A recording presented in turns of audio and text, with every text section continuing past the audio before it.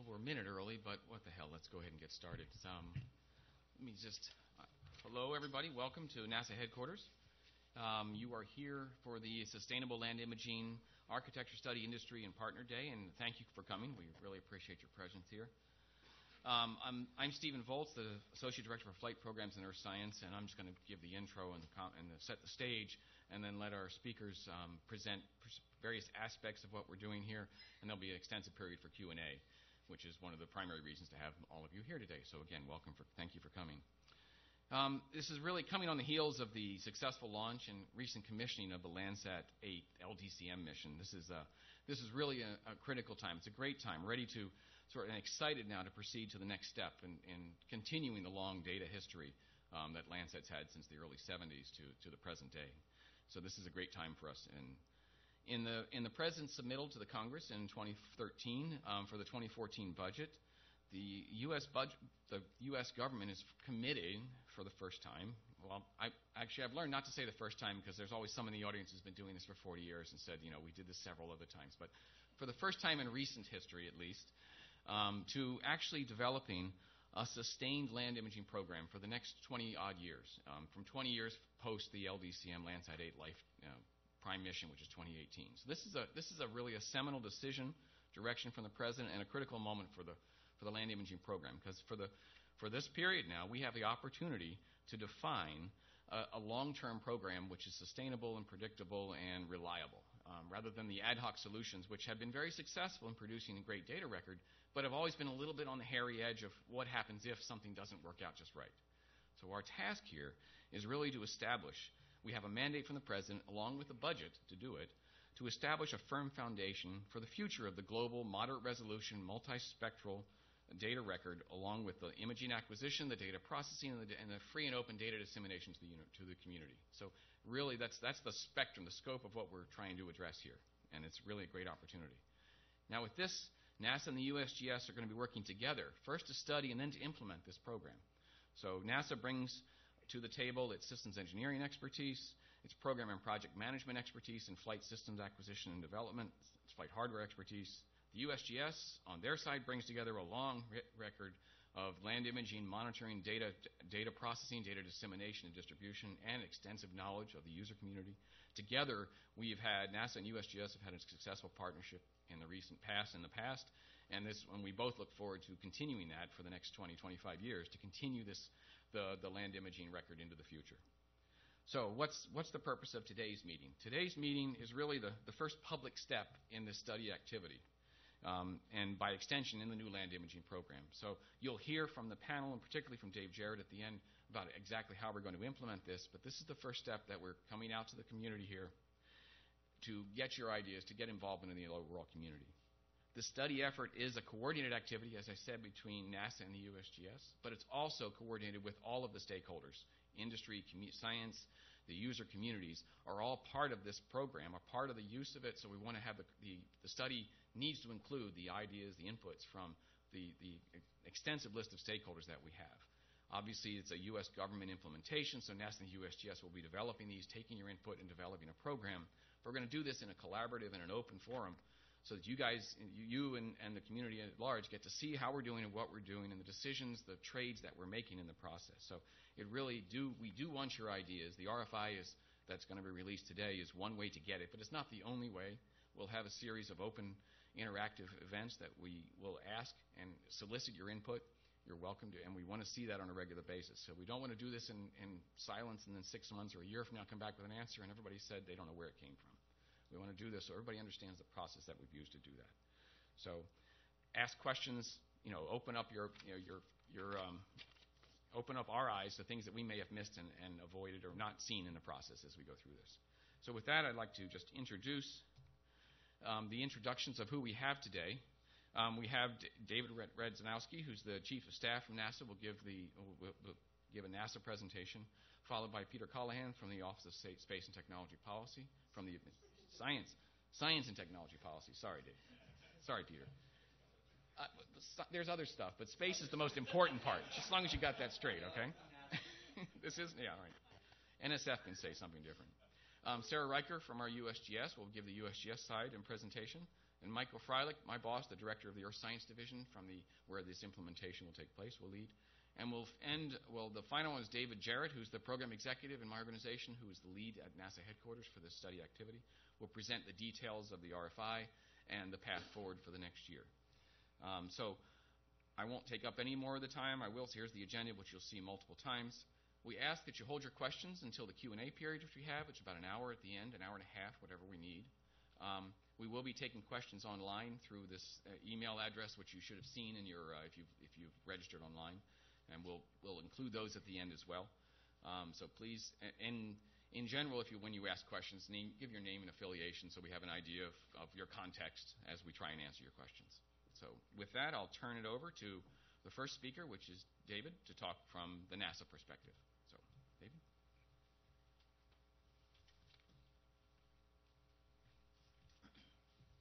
Thanks, Steve. Good afternoon, everyone. If it's cold in here, we do that on purpose so that we keep folks engaged. I just want to welcome everybody on behalf of NASA Administrator Charlie Bolden for your attendance at this important event today. I want to thank our executive branch colleagues for being here from OSTP or whatever, and USGS. These folks are key to us. I have a long-term partnership in working with folks on this issue. I don't have to tell anybody here that, this has been an issue that we've had many iterations and many incarnations and many different agencies lead, be a partner going forward. But despite all that, we seem to have a very long-term, awesome continuity of data that we've used all types of environments, from federal, from local, from state, agriculture, private industry. That's what counts, is the final result, that we actually get the data and we keep the continuity of the database going forward. So we as NASA, we have a long history of involvement in this, and we continue to do. I personally have had involvement on this from the congressional side in the early 90s, on the OMB side working with OSTP in early 2000 in that time frame. So I actually have a personal commitment. I'm just not talking from a NASA standpoint, which we are incredibly committed to this. I'm talking from a personal commitment that the importance of this data continuity, and I'm really pleased that I'm here today to spend some time with you all and welcome you. As Steve had mentioned, the current incarnation, the Landsat Data Continuity Mission, which some people call LDCM or LCDM, depending how fast they're speaking, it's been very successful. We've had a great launch back earlier this year. Everything went smoothly. We've turned it over to USGS, and they've named it Landsat 8. We did it in the right order. It's good. And so here we are today. So what comes next? What is our plan for what's coming next? What is our plan for ensuring the continuity of that long-term Landsat data record that I've been speaking about? So we here at NASA, we have some expertise, as Steve mentioned, as program management. We're very good at systems engineering. And I think that is why the administration has tasked us, working with USGS, to develop a plan. And this isn't a plan to build a carbon copy of the last one. I just want to be clear. That may ultimately be the plan, but the intention is to really reach out new ideas and how we can get out of this loop we've been in of what comes next and come up with a plan that's affordable, that's sustainable, and that can continue the data continuity for 20-plus years after Landsat 8. So we're here today to kick this off. We have our own ideas. We have some very good ideas of how to go forward. But I have a feeling that you out there have also great ideas, and maybe even better ideas, probably better ideas. We need to work with you. And so we're going to work with you, OSTP, USGS, to come up with our plan. We're going to rely on USGS's capability in terms of its capability on the data record, as well as the ground systems. And as we have done in the past, we are really going to try to come up with a plan to not have a gap in that data continuity. So I just want to thank folks from OSTP and USGS for being here today. But more importantly, I actually want to thank you all today for being here. We are committed. We are committed to doing something here and getting it right.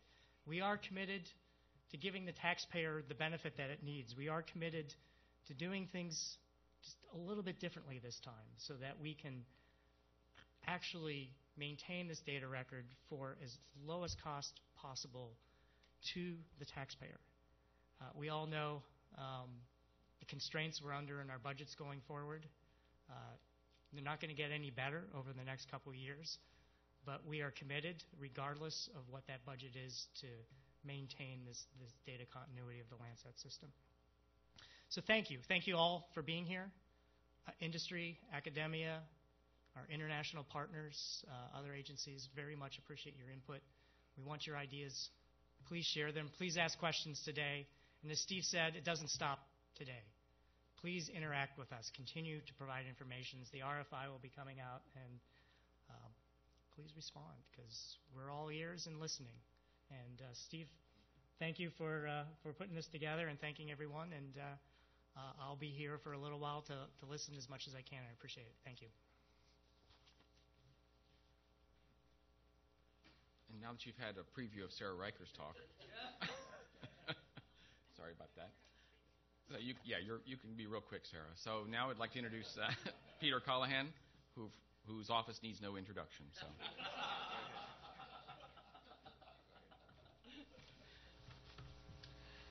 So good afternoon, everybody. Thank you very much, Steve, and to NASA for hosting us. It's a real pleasure to be here, and it's a pleasure to be part of this very exciting moment in the history of national land imaging. And I'm glad also to provide OSTP's perspective on this extraordinary opportunity that we have in front of us as we set out to develop the nation's 20-year sustained land imaging program. So this year, 2013, really is a banner year for land imaging, as you all know. First in February, basically a flawless launch of Landsat 8. Congratulations to NASA and to GS in the collaboration there. The launch into a near-perfect orbit, which we all are grateful for. You could sort of hear a collective cheer going up around the world from land managers, water managers, urban planners, conservationists, all these user groups that are so fundamentally connected to Landsat and to the imagery and to the data and the products that are produced by GS. The whole enterprise of land imaging is very near and dear to many communities. And I think that we essentially, in the United States, really delivered on our ongoing commitment once again to a state-of-the-art system for land imaging in this year with the launch of Landsat 8. And the series of Landsat satellites really deserves its reputation for providing the world's exquisite baseline for moderate resolution, freely available land imaging data. So the value of this data from the Landsat series really needs no review with this community here today. And OSTP has consistently recognized this value. And we have maintained the view for many years that Landsat class data is among the most vital Earth observation data streams provided by the nation. And the Landsat series itself is among the most important set of scientific instruments we have in space. So this is why the United States has made land imaging and a new or a refreshed priority in the 2014 budget. And what we have committed to, we have asked NASA and USGS not just to collaborate on a new system to follow Landsat 8, but also with the development of a 20-year program for sustained land imaging. And this is important and historic. It has been said that it is perhaps not the first time we've made this commitment, but it is the first time in a long time that it has appeared in the budget. And after years of study and countless experiments, with a variety of arrangements, we now are proceeding towards this long sought-after goal of the community. And Sarah Riker remarked to me shortly after the launch of Landsat 8 that how wonderful and how remarkable it was that USGS and NASA were already into a deep dialogue about the nation's next steps in land imaging from the launch viewing room of Landsat 8, which was such a wonderful thing to sort of to see and appreciate and to be planning for the future in that time. So it's wonderful that we have our eyes fixed on this new horizon in this area. And we are clearly past the phase of wondering whether we will extend our land imaging efforts with a follow-on mission. The question is now not we will, but how will we? So, which brings us to the nitty-gritty. And we've gathered here today to begin this conversation, intensifying our investigation into the future of land imaging, because much is known and much has been written. But nevertheless, tough questions and challenges do remain. Among the most difficult of these is how to balance three things: the imperative for continuity of the measurement, with the need to infuse new and emerging technologies into the next state-of-the-art system, and of course the requirement that we achieve all of this within anticipated cost constraints. So the context of our changing climate leaves no doubt that we must maintain the land cover record so that we can accurately track the rapid pace of change and make sound decisions about the future and prepare for those pending changes as effectively as possible. And this means we must ensure that the scientific integrity of any future system is compatible with the long-term data record.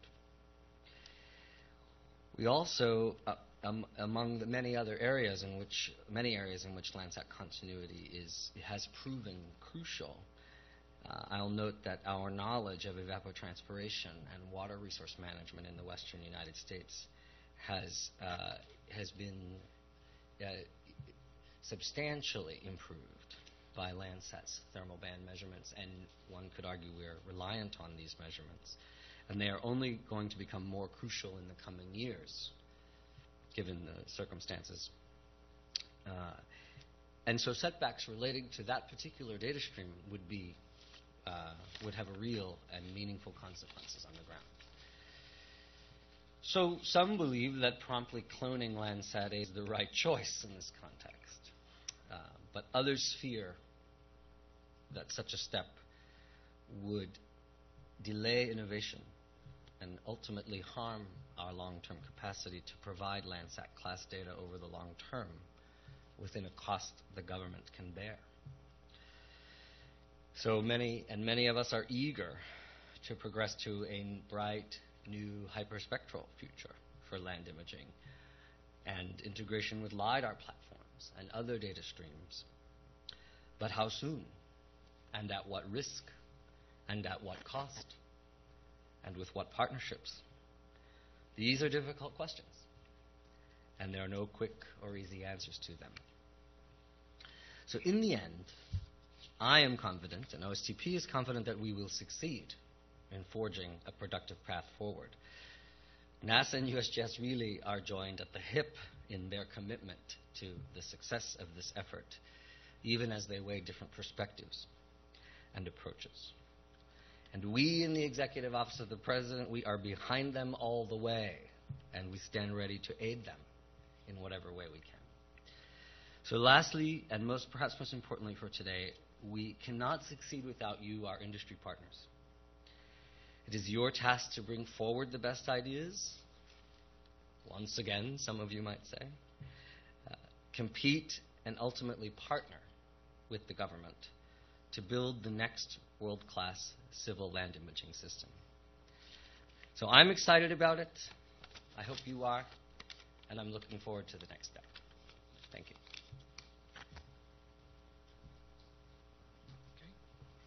Okay. Thank you, Peter. And now we'll turn the podium over to Sarah Riker, who will give you the presentation perspective from the USGS. Apparently you've already seen these slides.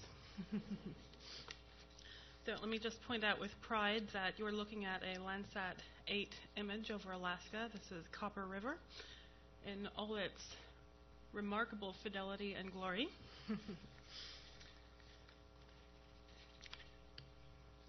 There we go. So first off, I think, as others have said, this mission is really well known. But I'd like to point out that it sits at USGS for a number of reasons. USGS is known for its long-term observing networks, and Landsat is certainly a flagship among them. Just like our stream gauge network and our seismic network, in red you can see that the reason that these are such critical data sets is we have a commitment to long-term preserval of the data. We have free and open data policies. We have really rigorous data quality standards, and we absolutely commit to continuity. So Landsat in many ways is culturally just completely in consonance with the USGS mission for Earth science. The National Space Policy is also completely consonant with the USGS role, and we were delighted to see in the FY 2014 President's Budget a reiteration of that role, that Interior through USGS has a significant part in land imaging at the global scale and in archival and provision of that data, also in determining operational requirements and representing the user community. And I think the key is at the very bottom there. The partnership with NASA is the most important accomplishment we really have in this program. That's what's helped it last 41 years so far. And the direction that we're following over the next 25 years, according to the current policy, is absolutely what this program needs. We've had 41 years of fantastic success. So I'll give you a little history here. This timeline shows the 8 Landsat missions to date. And at the bottom, in green, you can see the Department of the Interior's involvement since 1966 through the present. In blue is NASA's involvement. And you can see a number of other colors. We've had a number of partners over the year that have all played important roles. So I'll just call your attention to a few takeaways here. For one, the length of the partnership. In 1966, the USGS director, William Pecora, championed the concept of a Landsat. And since 1972, we've had an unbroken record. So that's a phenomenal start and the basis for everything we do today. Also, I'll point out the increasing role of USGS. There's more and more green on this chart at the bottom. You can follow along from the left. We started with a data archival and provision role. We took on ground system operations and flight operations, and most recently ground system development for Landsat 8. I'll also point out that we've had, as I said, many partners, many champions. That's a testament to the broad importance and applicability of Landsat data. On the federal side, NOAA and, NOAA in red, USDA is a small gray blob, and DoD are all important parts of the Landsat family tree here. And also in yellow on the chart, there was a failed attempt at commercializing Landsat. And in that period was the one launch failure, actually, Landsat 6. There was also an attempt to commercialize the data stream and recover costs that proved to decrease demand so steeply that the company went out of business and Landsat returned to federal hands. I think finally this timeline shows really clearly that while we've had a phenomenal 41 years of continuity, it's happened through luck and Landsat 5. You can see in the middle of this timeline Landsat 5's Guinness Book of World Records record-setting career of 29 years. And that got us through a number of fragile points in the program, but we can't count on it happening again. So luck and Landsat 5 have got us this far, but this 25-year plan is the better direction to go for the longevity of the program. I think you've already heard a fair amount of the NASA and USGS roles. In more specificity, we do lean on NASA for the technical expertise on the sensors, the satellites, and the launches. The space side is not our core business. NASA and USGS co-chair the Landsat Science Team, which is an incredible engine of productivity for the user community. USGS critically documents the user's land imaging requirements, and that's a role we'll continue in the current structure. We develop the ground systems and fund them. We operate the satellites, and we have our traditional role of collecting, processing, archiving, and disseminating the data. A little bit on our users. These are major users who have downloaded significant amounts of data from the AROS Center. And you can see that as befits a program sitting inside the Department of the Interior, Landsat data are used intensively to assess land use and land cover change, for fire science and fire management. The educational sector is using it more and more. Ecosystem science and monitoring, agriculture, forest science and management, water resources. There are many other uses, but all of these really correspond to the major economic engines of the country. Landsat is used by an incredibly wide community. Many of you have probably seen this graph, perhaps not the June 2013 version, but the trend looks similar. These are digital scenes distributed since just before the free data policy of 2008 and since. And I think beyond the obvious upward trend, under the free data policy, we see a few notable changes. Users have shifted to downloading multiple years of data for the same location. So users aren't simply going for whatever comes from the most current satellite. Users under the free data policy are able to use the entire 41-year archive and to do analysis of change in a way they've never been able to before. Usage now is looking half operational and half research. That's quite a change also. We see usage expanding in every sector, but this tells us that there's still more innovation to come, and at the same time the operational community has an even stronger need for Landsat than in the past. Also, an increasing number of users describe themselves as end users. And that says that the data are more readily accessible than ever before. We have people who are not purely remote sensing scientists who are accessing these data, and that's a significant trend. So as to what people are downloading, Landsat 7 is operating beautifully. Thank you, everyone who had a part in that. Users give it very high marks for data quality. Landsat 7 data distribution remains very strong. In fact, people still rely on Landsat 7 and Landsat 8. Landsat 8 does not by any means replace 7. The users who depend on an 8-day repeat data collection cycle now are getting what they need. In keeping with that last slide, our White House colleagues looked at that graph of increasing demand, and they said, "That's very nice, USGS. Please increase it further." And more specifically, this year and last year, they've directed us to make the data more usable, more accessible. And one hurdle that we feel still remains is now that we have internet data distribution, we have big computing resources, etc., the data are still very complex. In fact, the Landsat 8 data stream is so rich that the user community will likely have some catching up to do in learning to work with it. But we feel that we need to develop additional standard products that incorporate more of our remote sensing science into the data products to make the data more usable to a wider variety of decision makers. So we have a significant initiative going in that area. And the new Landsat surface reflectance products are now available on demand through the Earth Explorer. And surface reflectance algorithms are in development for Landsat 8 data.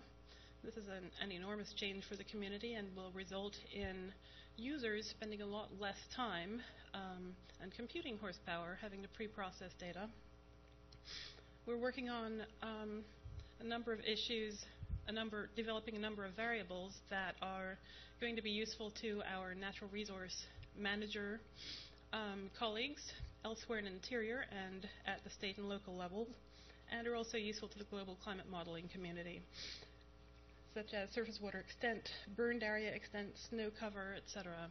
We have a number of major products coming out in the future, and again, we feel that this is a future direction for an Earth Science Agency to really make Landsat data as usable and widely decision supportive as possible in the new operational Landsat program. I'll give you a little history on how, on other ways that we're studying our user base. In 2012, USGS and NASA did a survey of a number of applications of Landsat data. We tried to document the needs, data needs supporting those applications, and ultimately to determine the impacts of particular potential mission designs. So this is the basis on which we intend to make decisions about which requirements meet our users' needs. So we collected data on representative applications. We didn't try to survey all of them. They are uncountably many. It's a good problem to have. We identified a number of really well-established operational uses and a few emerging applications as well, looking at future directions. We structured this analysis to connect to other ongoing analyses, the interagency and international use of societal benefit areas. And interestingly, one finding we immediately came to is that Landsat data are so mature and so broadly applicable that every societal benefit area depends on Landsat data. We also structured this analysis to lead into our new requirements project, in which we are actively collecting users' inputs on the kinds of decisions they are making and the information products they need for that, and specifically what types of data from Landsat and from other land imaging sources they're using for that purpose. So this is just an example of the kind of analysis that we did. We traced back from the types of decisions being made to the information products. And you can see on the right, we've got columns of spectral requirements. We've got columns of revisit requirements. And in green are the requirements, are the characteristics of the data that users told us were absolutely required for current operational applications. In blue are the characteristics that would be helpful for their applications. And so this looks at a variety of applications in vegetation characterization and fire response, etc. But this was the type of analysis we did last year, and this is the type of analysis that we continue to do in our requirements assessment as we are really preparing the groundwork for looking at the options that all of you give to us. We will be basing our assessment on applications and user needs in the science community and in the natural resource decision-making community. So a snapshot of the kinds of conclusions that we drew from that analysis I think may be helpful to you in understanding how we approach this kind of ask. Essentially, our 2012 work confirmed a number of operational uses of Landsat capabilities. On the spectral front, there are a lot of visible near-infrared systems out there.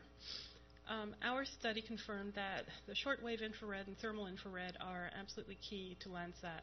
Only 10% of Landsat applications can be satisfied with the Vernier bands alone.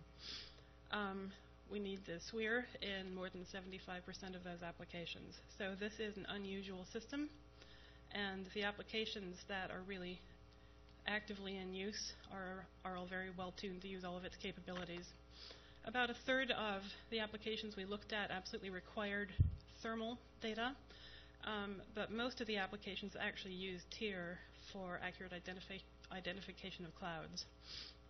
Spatially, our study essentially confirmed the 30-meter resolution, the heritage resolution, as ideal for characterizing both anthropogenic and natural changes on the landscape. In terms of revisit, 8-day looks like the sweet spot for about 70% of the applications that we looked at. There are a number of applications, or at least we identified 10%, I'm sure there are more, that require better than 8-day revisit. In most of those cases, people are buying commercial data to augment the Landsat data. So this is an example of the kind of thought process that we have been going through at the USGS in shaking out our existing capabilities and confirming whether those are in fact the user's requirements for the future. And to date, our analysis says yes. So that is one of the inputs to our thinking going forward. Based on what we know to date, our view is that in what I'll call Landsat 9 timeframe, by which I mean data acquisition beginning about 2018, the end of the design life for Landsat 8, there are a few options available that meet our requirements as we understand them today. And those range from, as Peter said, a clone of Landsat 8 to some options that require new technology. There are probably a few possibilities if we act soon. The number of possibilities probably diminishes over time. And the big trades here are cost and risk. And in this budget environment, those are the key parameters. There are a number of partial solutions that may help the user community should Landsat 7 die early, or should we lose the Class C thermal instrument on Landsat 8. As I showed on the last slide, though, the partial solutions, none of them provides the combination of bands that Landsat 8 has. And so, at best, we can partially mitigate a data gap when that day comes. We saw over the last year in our analysis that technology development and demonstration should really significantly reduce costs, potentially improve performance, and perhaps decrease risk, but not quite yet. As far as we know, we don't see technologies out there that can do this for us in the near term. So we are very interested in hearing from industry about what you see in the near and medium term. We see a number of promising instruments and platforms. We're very interested in hyperspectral imaging, in small sats, cheaper launch vehicles, etc. A lot of those are NASA's issues, but they're also our issues because these impinge on the kinds of instruments and the kinds of bands and the kind of revisit that we can get for our program. But I think in each of those cases, we see significant development required. So our user community is concerned, and they want to know what's the right path technologically to get on to be sure that their data stream is maintained. We're also very interested in developments in ground systems. The ground system is our responsibility, and an operational ground system, 24/7, delivering giant volumes of data is quite an undertaking. And as we are working to better serve data in more meaningful ways to wider audiences, we're very interested in your ideas on what's the future direction for all of those technologies. So, in conclusion, I'll just say I think the key challenges from our point of view for this RFI are the combination of having a near-term need for continuity, given we have 2 satellites, one of which is nearing the end of fuel, and the other one has a Class C instrument on it, and at the same time a long-term need for this long-term plan for continuity, and we hope improvement. We'd like to better serve those data users. And connecting the near and the long term is important to us in terms of the data stream. We want the data stream to be backward compatible. We don't really care what the technologies are that get it there. We're really technology neutral on this. We are interested in the data, and the users that we represent are interested in the data. In our view, both challenges need to consider what's the right requirement set that preserves that continuity. How do we, when new technologies come along, create that backward compatibility? We definitely need your take on the risk, how to work with the risk tolerances of this program. As we are in operational mode, there's a certain amount of risk. We have to find the right level, but there's a certain amount of intolerance to risk among our users. And right now, the users are pretty intolerant to risk because the program's been fragile for too many decades. If we can get into a better mode in which we are not always down to one satellite or one and a sick one, then the users may feel differently about that. And overall, all of us in the executive branch feel the pressure to lower overall costs. And that's on the space side, and it's also on the ground side. That's the reality we're in right now. And so again, anything industry has to contribute here, we will take very seriously. All right? Thanks.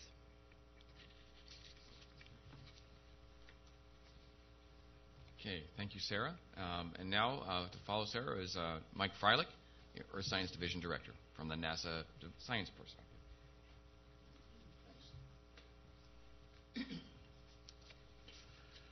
Thanks, Steve, Sarah, Peter, wherever you're from, David.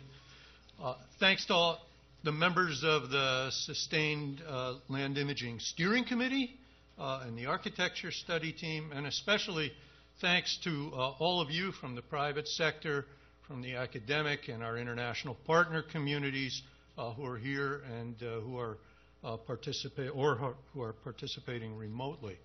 I'm not going to say anything, as it turns out, that you haven't already heard. Sometimes multiple times. We're all actually warm-up acts for Dave Jarrett, who's going to get to the meat of things. But it's actually interesting that at many different levels in our agencies and between the agencies and the Executive Office of the President, we're all saying the same things. And I can guarantee you that there wasn't one secret speechwriter who just distributed mimeographed copies. We have been working together for a long time, as Sarah mentioned. We are extremely well aligned in the executive branch about our ultimate objectives, and the key now is to figure out the best, most efficient, most sustainable way of getting there. So Sarah Riker did a great job of summarizing the wide variety of uses for the moderate resolution land imaging data. She touched on the needs of the broad user community and indeed highlighted the fantastic contributions of USGS to date in generating information products globally and making them widely available. You've heard it before, but we must drive this fact home. Three things have really come together over the years to provide our nation and indeed the world with this invaluable satellite-based terrestrial data set that is used for research and is also more and more forming the basis for decision support. So the first thing is, obviously, as Sarah pointed out, our investment, the nation's investment in the hardware and in the ground processing and the distribution systems. Secondly, though, the really ingenious contributions from the scientists and those many in the user communities, in academia, and in government at all levels, and the private sector. Many actually funded from NASA and USGS, these ingenious contributions that have allowed advances to be made, even though several of the key bands, several of the key instruments, several of the key spacecraft have been significantly degraded for years, and in some cases for decades, by various technical reasons. But still, these data have been used to generate information products that have advanced their utility, that have advanced our knowledge of the planet that we live on, and have advanced our ability to make good decisions and justifiable decisions at the governmental level. And as Sarah said quite directly, the third and maybe the most important thing that has come into the mix has been what I wrote down as generous dollops of good fortune, enabling satellites that have been designed to last for years to in fact last for many decades. And our nation's sort of present virtuous situation with regard to the historical 41-year data set has really probably resulted more from heroics and good luck than from careful design and execution of a multi-decadal, multi-mission global land imaging system. And so what we're embarked on right now, what we're describing and enlisting your help to do today and in the coming months is in fact the design of such a sustained and sustainable, when I say sustainable, I really mean affordable, global land imaging system. Now, I actually wrote down here for the first time, but I won't say that. In the U.S., at least, the administration has committed budgetarily for the first time. I really think it is for the first time in a 5-year president budget. The administration is committed to designing and then to implementing this long-term land imaging program that goes beyond the next satellite or the next processing system upgrade. The administration really wants to transcend operational in retrospect. As Sarah pointed out, now people are going back and getting 41-year time series from particular locations. And the administration wants to get to operational in fact through a system that's actually designed to take into account present and future needs, for a system that's designed from the start to be affordable, and therefore a system that's predictable and then I'm sure will be successful. We have to design it with quite a bit of thought. It's not going to happen naturally. We have a long 41-year time series that shows us it won't happen naturally. The study that we in NASA and USGS are embarking on together, for which we're requesting your inputs and your ideas, is an essential step. Okay? Between now and mid-August of next year, we all together, NASA, USGS, with you, are going to be examining a range of approaches to acquiring the demonstrably useful data, and the different system ideas that we're going to be looking at are going to have different costs. They're going to have different continuity and robustness and technology risks. They're going to have different capabilities. They're going to age differently over the multiple decades in which the system needs to operate. And they're going to utilize and benefit from multiple different partnerships.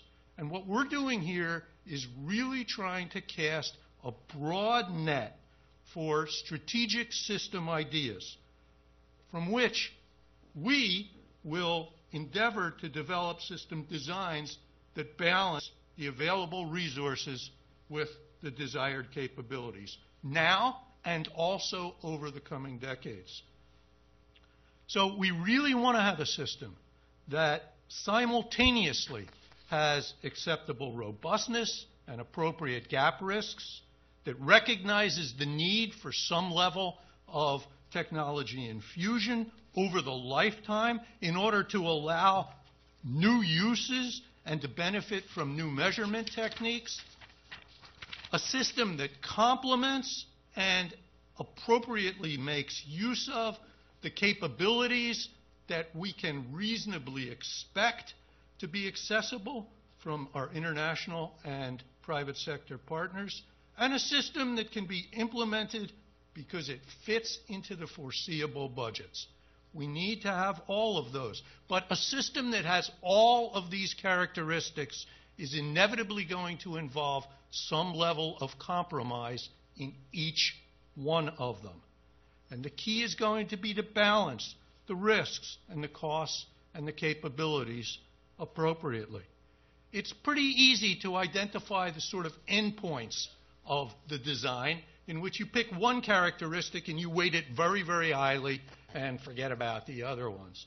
Okay, but it's a lot harder to discover the design sweet spots and to get agreement regarding the appropriateness of the resulting compromises. That's the challenge that we're asking for your help on. We're interested in your ideas for sustained land imaging system designs from your standpoint, with the weightings that you think are right. We're going to assemble and combine those ideas and hopefully come up with a successful approach for our nation and, frankly, for our species, because we're in this for all humanity. And I think that all humanity is actually quite pleased that the U.S., with partners, has taken the lead for the last 40 years and will continue to play an active role. I'm going to be happy to discuss actual specifics and to respond to questions after Dave Jarrett actually says something new and different and substantive for the first time in not quite an hour. So next up. Okay, now you can turn off your BlackBerries and listen because you'll hear something new and substantive. So Dave Jarrett will give the parameters of the study and the path forward, and then we'll go to Q&A. So, Dave, you're up. Not too much of a setup. Good afternoon. I'm Dave Jarrett, and Mike laid out the challenge for us, and he laid this out to me shortly following the launch of LDCM, now Landsat 8, operating on orbit. Before we go to the future, I would like to recognize the past. There are several people in the audience that contributed to the success of Landsat 8 and getting it up and going. Mr. Del Genstrom is Deputy Project Manager. Dr. Jim Irons is the project scientist. Jim Nelson from USGS helped get the ground system ready to go. Evan Webb is here as the system engineer for the mission, and Doug Daniels is also here from USGS as well. Thank you very much, gentlemen, for the success we've seen to date with that mission. It's fantastic. Now for the future. If I go the right direction, I'll go in the future. There we go. Back in the spring of this year, the President came forward when he released the budget for FY14, and this was the specific direction he gave NASA and the USGS, that we will spend the year doing these studies as Mike Freilich laid out.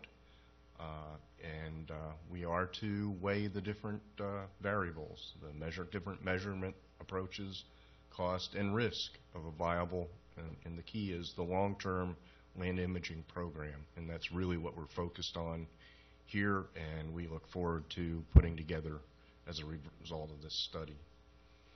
But we have very clear direction on what we're supposed to do here. As was stated earlier, this builds on the 41-year history, and most recently the collaboration we had with Landsat 8 between NASA and USGS. For the study phase, NASA will lead the overall system architecture study utilizing our space systems engineering expertise. USGS will support us in all aspects of that study, and USGS will represent the consolidated needs and desires of the Landsat community, as Sarah pointed out earlier, and they'll provide their expert analyses of data processing and data dissemination in ground systems as part of that study. For the implementation phase, we will again do very similarly to what we did with Landsat 8, where NASA will design and build and launch the space segments of the system that we come up with, and then we will hand it over to USGS, who will have put together the ground system or any ground system improvements that we need beyond Landsat 8, and operate whatever spaceborne assets we put on orbit. Again, continuing on the success of the past. As far as the study goes, we intend to define a system that will deliver, again, the sustained global land imaging, multispectral and thermal red information for a 20-year period or longer, beginning at the end of the design life of Landsat 8. We need to provide options which will consider various weightings of the near-term capability, continuity, or gap risk mitigation, if you will, and technology infusion over the system's lifetime. And bottom line is we have to do this within the budget that's been laid out for us by the administration. We will also consider refined capabilities requested by the user communities. As Sarah pointed out, these are evolving over time and finding new uses on a regular basis, and from what people want to use the data for and the data products that they need.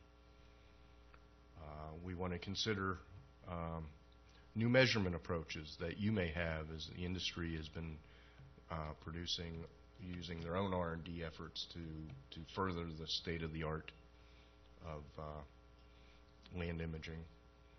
And we also want to pursue potential international and private sector partnerships as well, and see where we might be able to partner with others to do this task laid out in front of us. And our deadline for this is August 15th of 2014. That's a typo there. We didn't quite make that deadline. But we owe a report back with recommendations and an actual implementation plan by August of next year so that we can be ready to move out and get into the implementation phase. Along these lines, programmatic stability recognizes that the system cost is a critical parameter in the overall design, and we will have to keep this in mind in all of the different architectural trade studies that we do. The NASA budget includes the development, launch, commissioning of spaceborne assets, and the USGS budget includes mission operations, ground systems, and data archiving and distribution. What we need to keep in mind is trade-offs between the ground and space and ground elements must factor in the budget constraints of both agencies as we go forward. Now to how we intend to do this as far as the architecture study approach. We are in the process. NASA and USGS have been working together since late spring between NASA headquarters and USGS headquarters in planning our path forward. We're in the process now of establishing a land imaging architecture study team out of the NASA Earth Systematic Missions Program Office at Goddard. And this will include representatives from various NASA centers, USGS, JPL, Aerospace, and others. They'll be informed by what the responses that we get to the RFI that we'll be releasing later this afternoon, and I'll tell you details about that in just a few minutes. Conduct independent analyses as well, and they will charge to conduct architecture feasibility studies. As we've indicated or hinted at, we will be releasing an RFI today. It'll go out at 4:30 this afternoon and be posted with responses due in 30 days. And we will use those inputs. The architecture study team will be using those inputs as they put the architectures together. That is the major intent of releasing this RFI. Several months down the road, the architecture team will come back to us and present their initial findings to NASA and the USGS leadership. And at that point, we will go out to the community and have a community workshop to communicate those results and the options that we have remaining on the table and get some community feedback on those options. Once we get that feedback, we will refine our architecture options and get them ready to present to NASA and USGS headquarters for final review and evaluation, and then we'll be ready to go forward and meet our deadline in August, presenting an implementation plan for a sustainable land imaging system. That means both space and ground systems, and we will provide that to both the Office of Management and Budget and that other office, the Office of Science and Technology Policy. As Steve Volz mentioned earlier, we will be engaging the community over time. We want to be open and transparent in this effort that we're going forward with.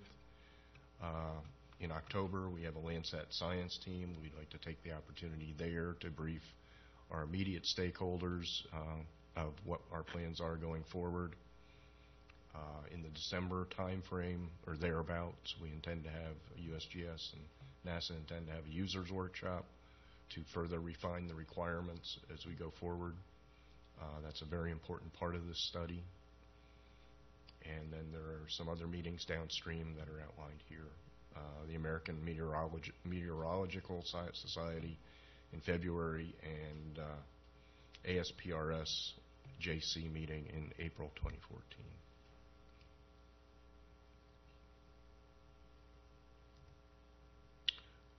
Now down to the details. The request for information that we're going to release, it's issued by NASA. It's a joint, it's on behalf of the joint agency architecture team, and we're seeking information information on system concepts and innovative approaches for the sustainable land imaging architecture. We anticipate that this will include quite a range of different solutions, all of which are listed here. We have large and small dedicated spacecraft, large being very similar to what we're flying now. Formation flying, where we may fly sensors on several different spacecraft that return the same data products for the user community. Potentially flying hosted payloads on other platforms that other countries or commercial organizations are flying. We may pursue integration of other land imaging data sets that are coming from other sources as well, besides those that NASA and USGS decide we want to fly. We know there are other countries and other space organizations around the world that are also interested in land imaging and have their own fleet of satellites as well, and we'd like to collaborate with them downstream to see if we can keep the costs under control for not only the United States but other countries as well and other space agencies. In addition to the flight segment, we're also seeking information on current and future planned ground system capabilities similar to those or in light of those provided by the USGS Aeros Center in Sioux Falls, South Dakota. RFI responses should recognize, and this is very important, that lowering the system's overall cost to the nation is a very important goal for NASA and USGS, and that implementing an affordable system is an essential programmatic requirement of the U.S. government. What we are looking for with this RFI is especially complete system architecture solutions from you, or the industry, and our foreign partners and others for the entire system.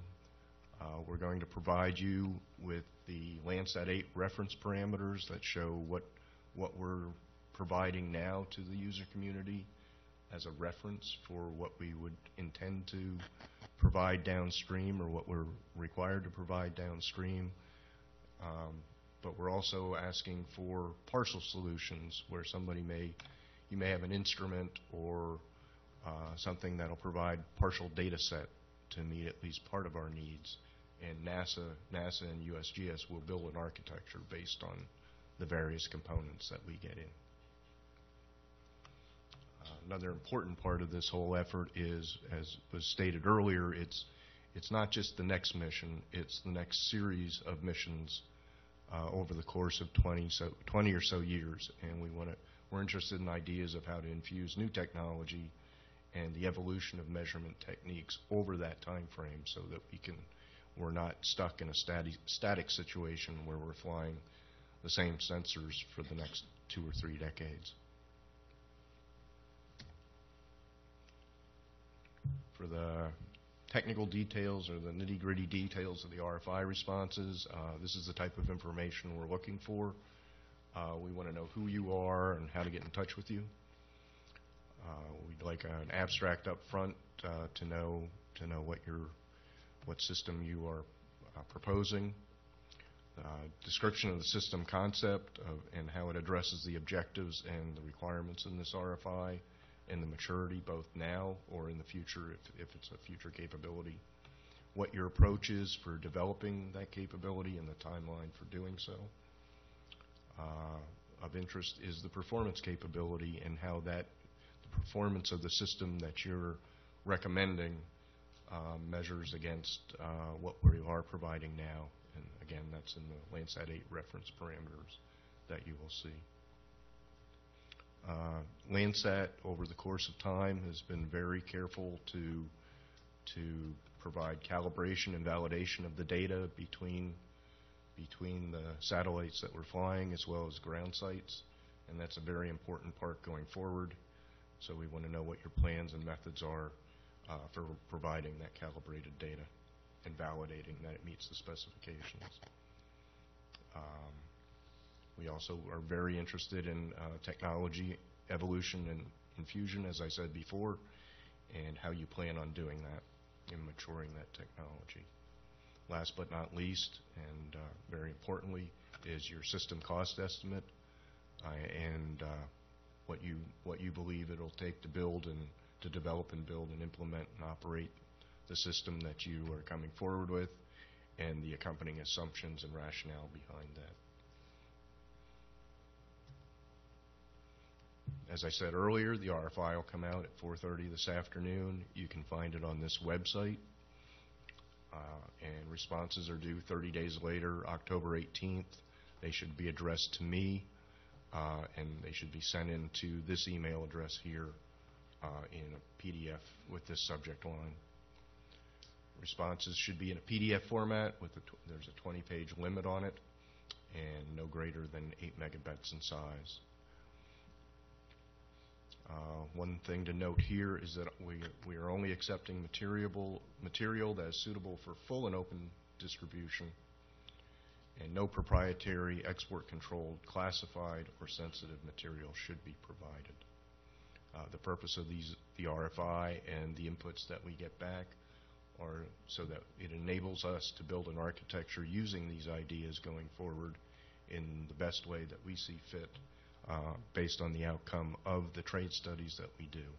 So it's very important that we have information that we can use freely and openly amongst the team to do so.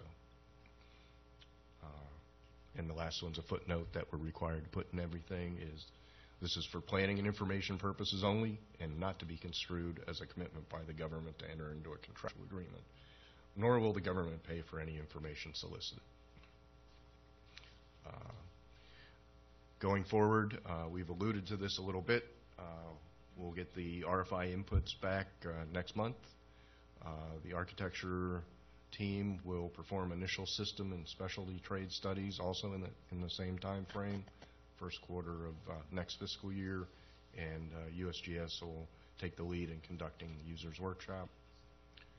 Second quarter, we will triage the multiple system architecture approaches that the architecture team comes up with, and conduct the community workshop to solicit community feedback on the narrowed set of options that we're looking at.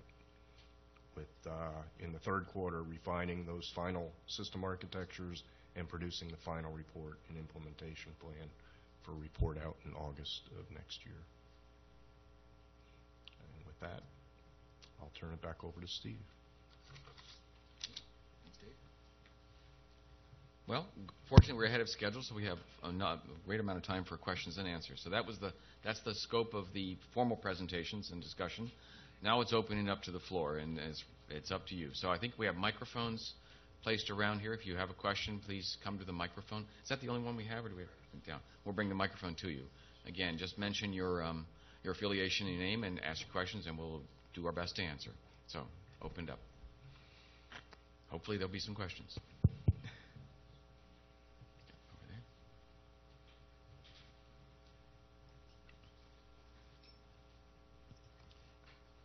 Good afternoon. I'm Randy Friedel from the Jet Propulsion Laboratory. My question is for Sarah Riker and maybe some of the other panelists. Understandably, in your presentation, you discussed new products that you're trying to generate to meet user desires and needs. And that's quite understandable. But certainly in the framework of trying to create a very low-cost option space, those things can be at odds with each other in the sense that you sometimes have to start from a core set of applications that are the most compelling nature. And so my question is, do you have a process? Are you trying to distill down a prioritization of the various products that are produced now or even ones that you're considering for the future to give a sense to the architecture team as to sort of what some of the core foundational measurement requirements there might be for a future system?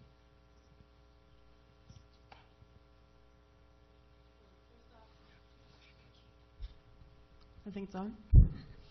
Yes, first off, yes, we do prioritize, absolutely.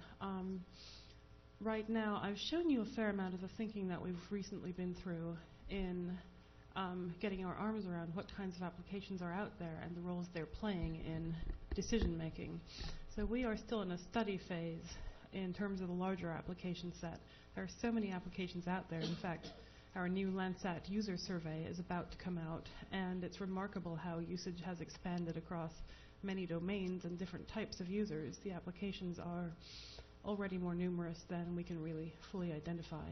But we are studying our users and the applications out there, and also, as I said, have an intramural and extramural set of studies going to keep furthering the development of those applications in particular areas. So, no, I don't have a precise answer for you right now, but we do have a number of those materials that I showed earlier, and some of the pertinent discussion can certainly be shared. So we can provide more to the architecture team in terms of our understanding of the user base and the application space, what we see as the current operational sphere as well as the emerging research uses. Of course, one of the hardest things for anyone to answer is where is this going in the future, especially given the incredible explosion in usage of Landsat data. The number of uses keeps increasing with the number of downloads. So it's a hard thing to track, but we're working at getting our arms around it. That said, everything that we have looked at to date tells us that the current capability set really is the current requirement set. And some of that is simply because the data set is so mature, the data stream has been around for so long, that users have come up with great uses for absolutely every part of that data stream. But nonetheless, that's the state of play right now. That is the current set that we have the research behind to support it. Okay. Next. Hi, this is for Dave Jarrett. Bruce Campbell from ATK Space. The RFI information in the Landsat, let's see if I get this right, LCDM? LDCM. Okay. The information that you're going to provide to us, does it include sufficient information about the current instrument designs and requirements? It does not cover the design. It covers the performance of the instruments. Okay. And capabilities. Does it also discuss the ground systems that are currently in use and their capabilities? No, we did not include the ground systems in that. It was primarily for reference for the data that we were getting back from the spacecraft. However, is it not safe to say, I asked my colleagues, that there are many open literature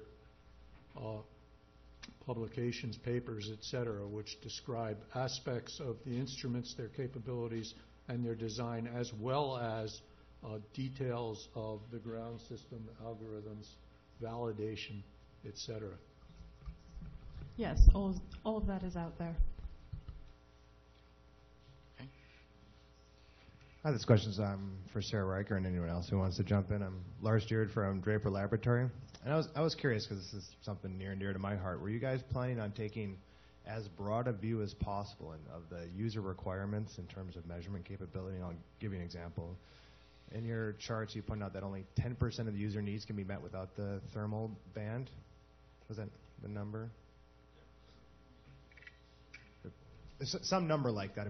Only a very small number of users can use their product without the thermal band. And so what I'm curious about is probably that other 90% isn't, they don't all need the same aspects of what the thermal band provides. And so if we make sure we're taking as broad a view as possible, then we can also include other sensor types or sensing modalities to mix in to make sure, actually, without the thermal band, we can do most of what these people need if we add X. And X might not be the thermal band. And so I think it's critically important to make sure we're keeping those options as open as possible instead of strict sensor measurement requirements and tying those directly to customer product needs. So. Yeah, I'll agree with that. And in the analysis that we did last year and in the RFI that you'll see later, you'll see that it's fairly wide open.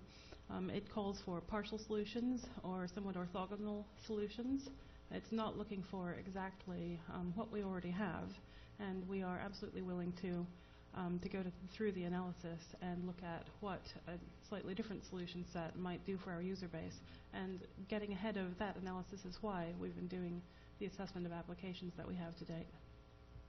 I think just a quick follow-on, are the customer needs yet broken down beyond what the Landsat spectral bands already provide? Are they more basic definition of what the customer needs are? Or are they only categorized in terms of the existing Landsat bands? I think doing that first is necessary for understanding how to meet customer requirements. The USGS, and Sarah, you can fill in here where necessary, is actually reaching down to the customers to understand the measurements they need, what kinds of measurements they need to be made, and then filtering that up through the process to see what kind of technical capabilities are required to meet those measurements specifically. And they've got a head start on that with a pilot program at USGS headquarters, and we intend to incorporate that into the study. That's great. Thank you. Right. To the degree possible, we'd like to understand the uses of the data, not the type of measurement that is made itself. So, yes, we want to be able to broaden the re-engineering process so that we can deliver the product and let us design the system that best meets it, or the combination of measurements that best meet it. Question.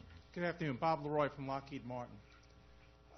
Today we heard how important this study is, how very interested and everything like that. Yet all I hear is a 30-day RFI starting this afternoon that you're requesting for industry. Here we have an industry day, but it doesn't seem like there is much request for information for industry to participate in and continue to offer those kind of ideas. Is there something else that's going to be other than just an RFI? I mean, I've been on programs of less importance than this, where you might have industry do a study to look at various options, to provide solutions, both immediate and future, and I didn't hear any of that today. No, it's an important point that you make. I think that where we are now needs to be put into the context of at least the last several years.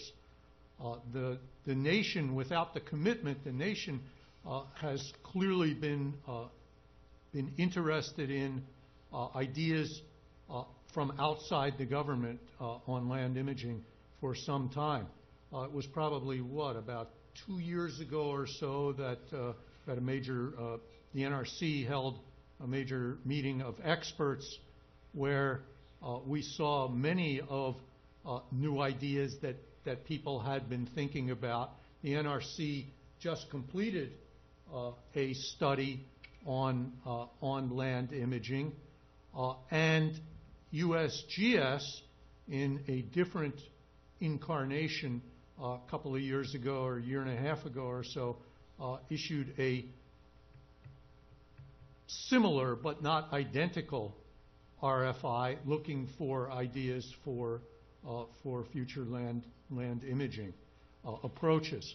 So this RFI is in the context of those other activities, which if you step back and look at them, I think actually does correspond to a sustained interest and sustained interactions on the part of the government.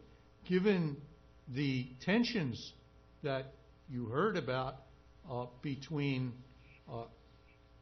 the desire for some level of continuity and the desire for a longer-term system, we felt that it was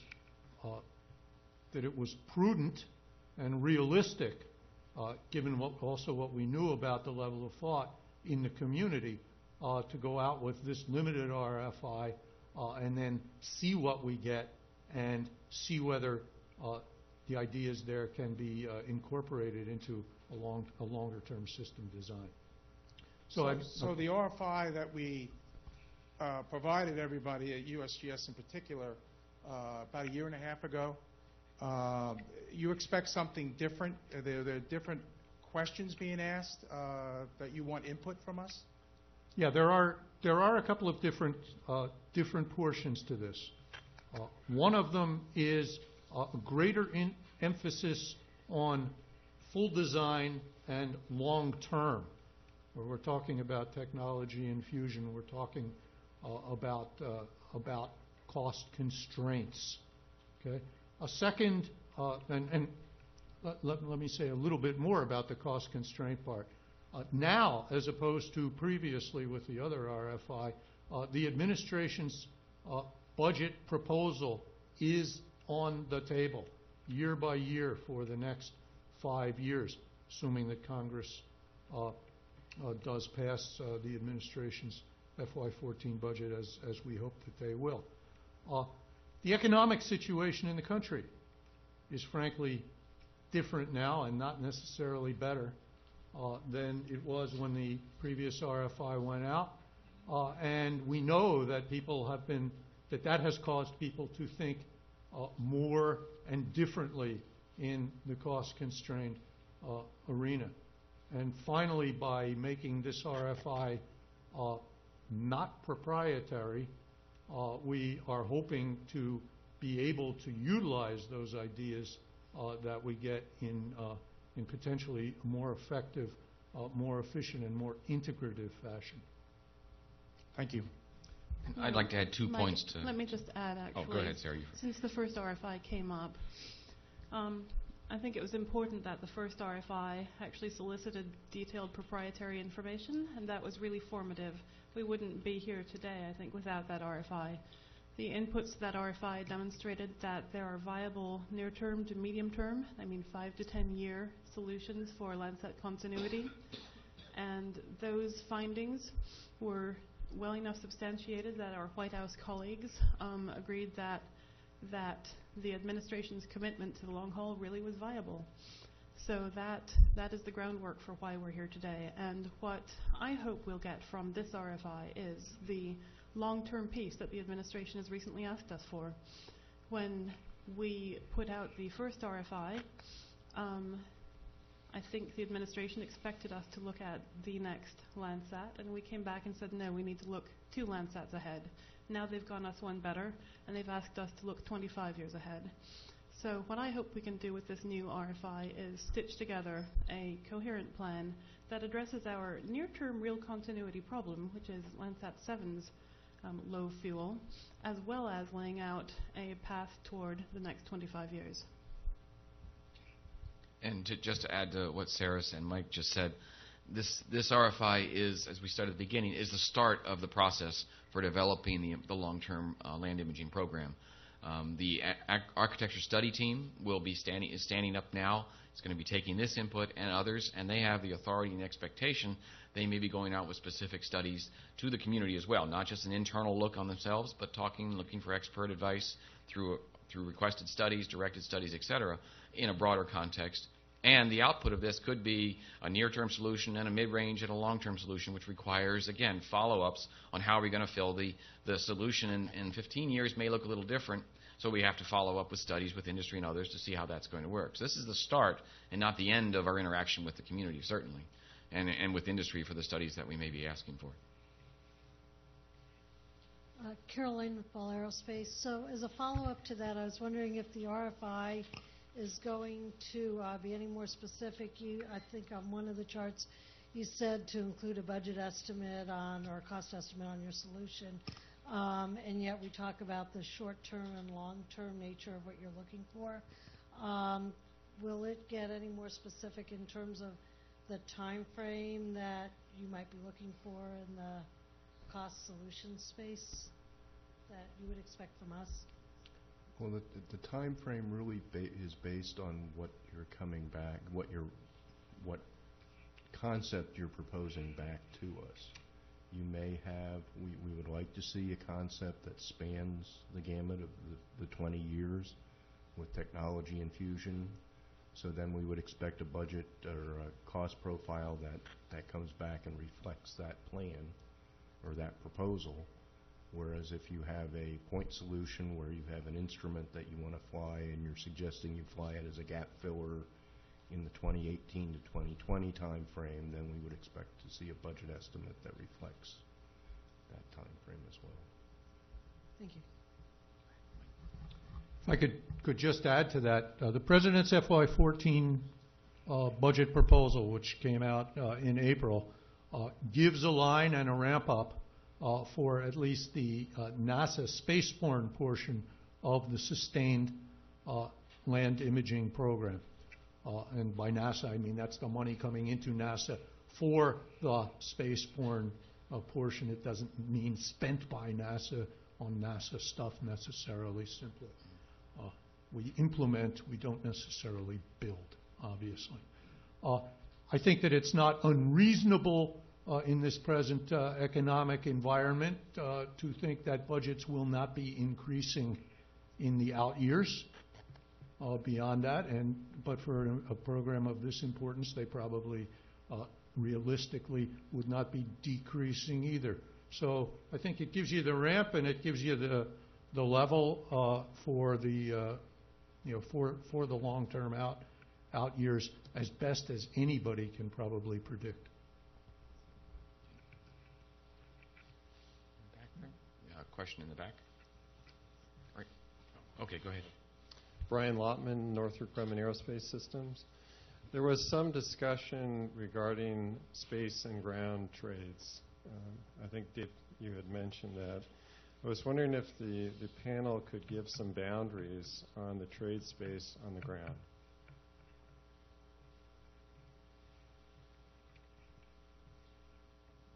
Let me try and answer, and then you see whether it's no.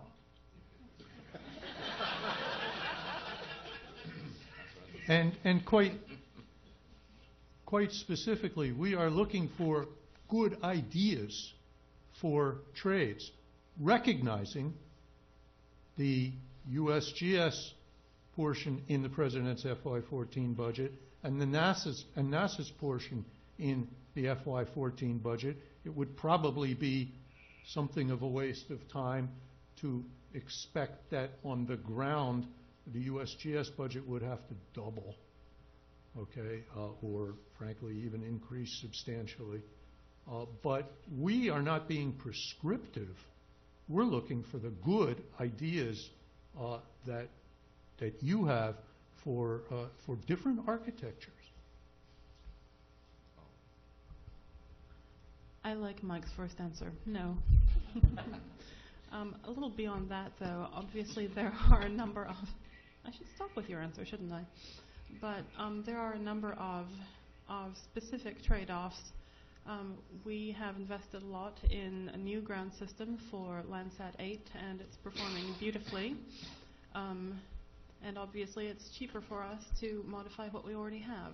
On the other hand, a number of the space system solutions that you all will likely come up with will not greatly resemble our current instruments and current data stream. So given that you will likely propose technologies that will cause some fluctuation in our ground system plans, we would like to hear from you what you foresee those differences being so that we can really assess the trades. And part of our discussions earlier this year, we were discussing, you could design this really fancy, really special spacecraft that can do everything on board, but is that really necessary, and could it be done more efficiently and more cost effectively on the ground instead of building it into the space segment? And that was sort of where that was coming from in the RFI.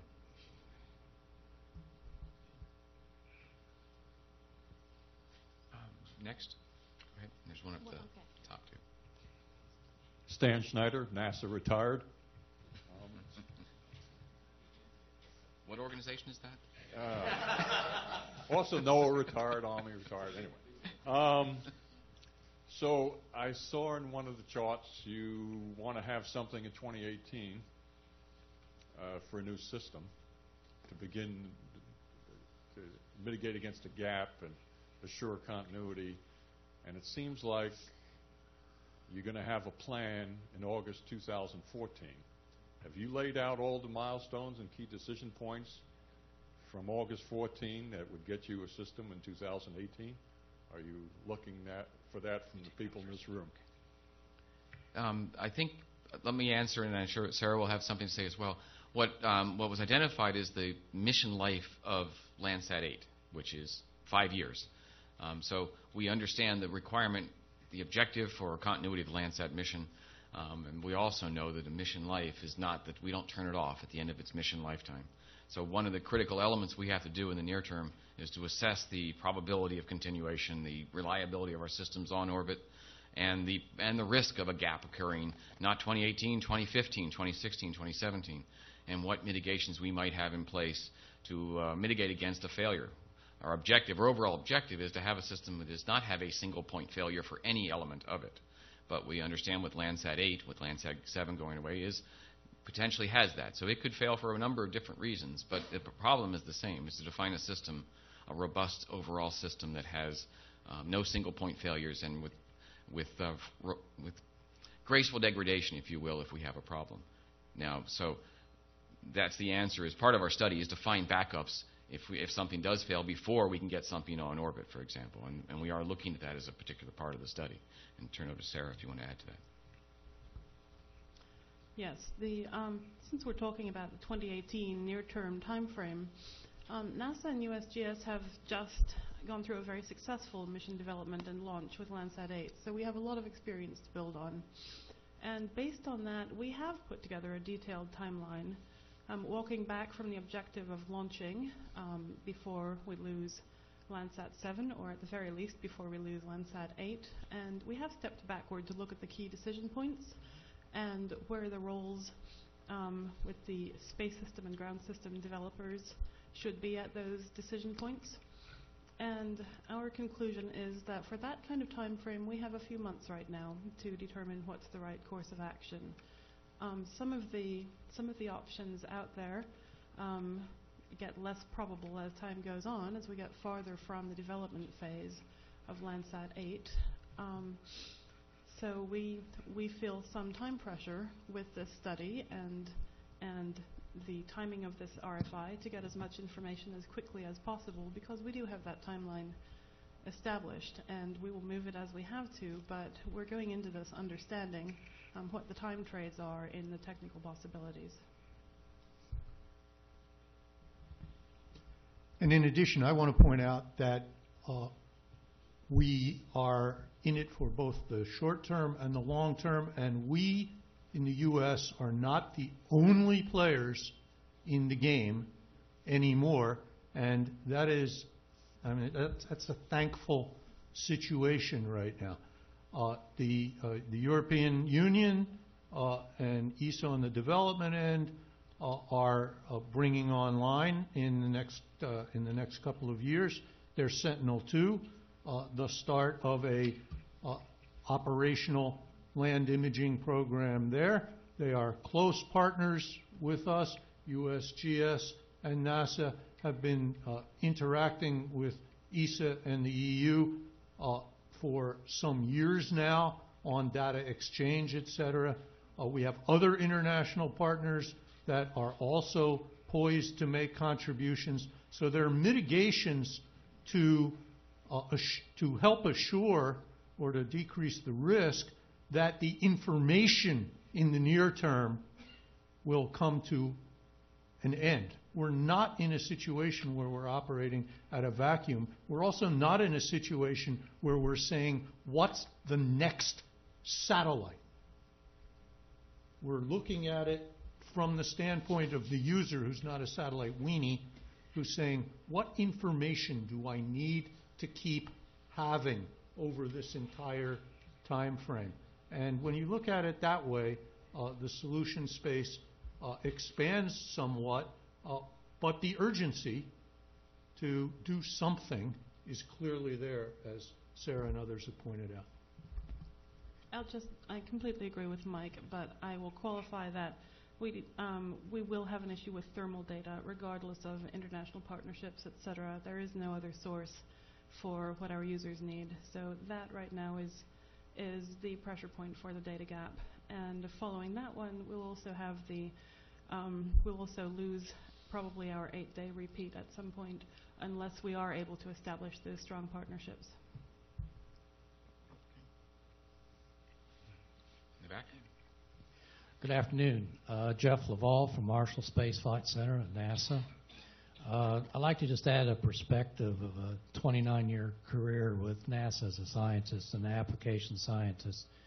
And I'm really gratifying to see the statistics about the use of the thermal data, because several years ago, and I know there are a number of people in the audience who remember this, thermal data was dropped from Landsat. And myself and another colleague put together a symposium at AGU to try to find out, okay, who's using this data? So it's really, really critical to understand not only current users, but the potential future users of these data sets. And thank goodness it was a full court press, but they got the thermal put back on. And we don't want another one of these oops times. We should have had this. Second, I think the biggest enhancement I see in the Landsat program would be the repeat time. 8 days, 5 days. Because once you do that, then you move into a whole area that Landsat hasn't really been able to be utilized as completely as one would like. And that's in agriculture. When you get to that kind of repeat time, you can look at the irrigation, evapotranspiration, even productivity by using thermal data. And another area that's become apparent through NASA's applied sciences and public health is the people in the public health area are just now understanding how valuable this data can be in the use and study of public health and diseases and this sort of thing, particularly vector-borne diseases. So it's really important, that repeat time. And then the other thing is that, the next generation of scientists and users are in training now, and one of the programs is the NASA Develop program. So if you want to look at a bunch of interesting uses of this data, look at EarthSign and look at some of the Develop program. But I'm really pleased to be involved with this community all these years, and it couldn't have happened without the hard work and dedication of many people in this room. Okay. Who's next? Yeah, Philippe Azan from the French Embassy and also the French Space Agency. Well, I can notice that users' needs are international. The climate change is global. The cost constraints are on both sides of Atlantic. So, of course, I will support national cooperation. But beyond the use of data, national cooperation could be understood maybe, and that's my question, by the using all the assets. As Michael said, for example, Sentinel-2 will be ready to be used within a few years. I understood, Sarah, that this mission won't be covering all the needs, but nearly 80% of the needs. So on a short-term point of view, we can imagine using this 80% of the mission and complete by small spacecraft, free flyer for other missions as thermal data. And on the long-term point of view, could we imagine, as we did for water, a L train, a long train, using JAXA assets, ESA assets, NASA assets, and so on? Thank you. Go ahead. Yeah, so Philippe, you're absolutely correct, and that is precisely in line with the ideas that we have. We've explored internationally for many years and demonstrated the ability to fly an international constellation of missions whose capability is far greater than any of the individual missions together. We have been working very, very hard with you and other international partners to assure that if we fly the missions, the data are freely and openly available for combined products. Being able to supplement one nation's mission with additional bands, as you pointed out, thermal infrared on a separate spacecraft in close formation, perhaps with Sentinel-2, is precisely along the lines that we're thinking and that we're hoping that you are thinking as well. So we appreciate your offer. I think I'll just add that Given our commitment to free and open data, we applaud the European decision recently to move forward with a free and open data policy for Copernicus, and are very excited to continue that relationship and continue work on the technical and the policy aspects together. And this is the right kind of step to take, and we need to take similar steps with the rest of the international community that flies Earth-observing satellites.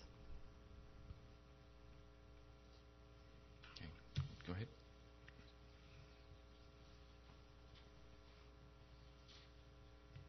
Thank you. We stay international. Micheline Tabash, European Space Agency representative in Washington. Sarah, yes, we also applaud, but we wait a little bit. There are 2 more steps before the... just, I'm managing the expectations here. Also, just to make sure I've understood correctly, of course, you welcome collaboration, etc., as we do. But if European industry were to respond to the RFI, would you consider that? Yes. He said, say yes. Yes. Okay. And since I have a mic, one last question. You mentioned the steering committee. I'm not quite sure what the role, who is that steering committee and what they should be doing. Thank you. Back when we got this budget direction in the President's budget, NASA and USGS moved out and set up what we refer to as the steering committee. It's a joint committee between NASA and USGS. It consists of 6 to 10 people from both agencies, and we've been planning. I chair that committee, and we have been planning and figuring out where to go from here, what tasks we need to study, and scoping out that study, as well as working on the agreement, the official agreement between NASA and USGS, an MOU, if you will, to do this entire program. And the answer Mike said was yes, we are definitely interested in international collaboration and efforts of that sort. And just to follow up too, as Mike said, we've been working with ESA and with the A-Train for some time, with the A-Train constellation, which includes JAXA, CNES missions, together with NASA missions, and looking at the Sentinel sort of as the backbone of several different constellations, one particular being the Sentinel one, looking at all the data integration issues, the simultaneity issues, how you operate the missions. And so there's been a fair amount of work over the past 2 years right now, and we expect that to go forward. That's an active part of this entire discussion, planning activity.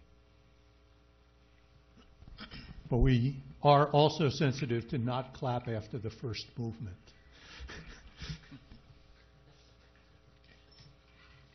Go ahead. Yes. Mic to the gentleman in the middle here, please.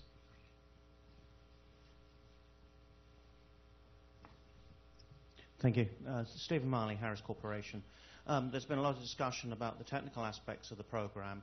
Are you also interested in feedback on potential business model aspects of the program, and particularly the relationships between the government and the private sector? Clearly not all the way to, or perhaps not all the way to, the commercialization, which we've looked at before, but with regard to sort of interim opportunities like public-private partnerships, sharing of assets, and cost recovery, and those sorts of things.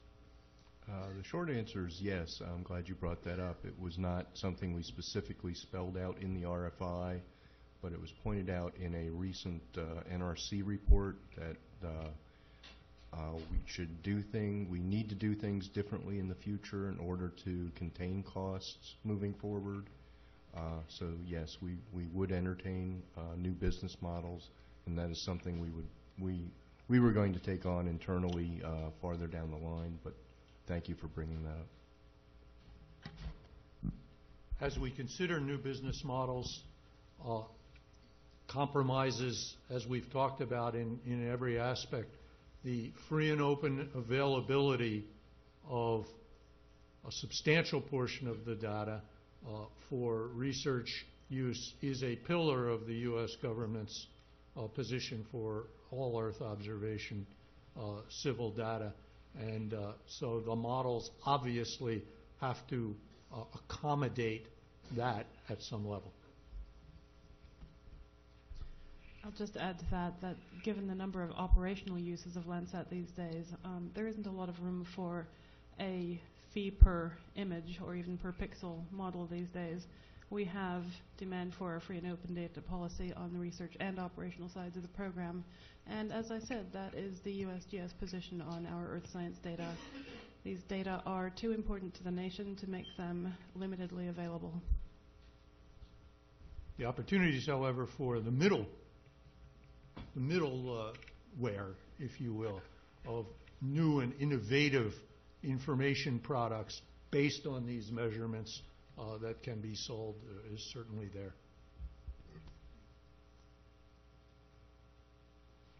Down in front here, somebody bring him the mic.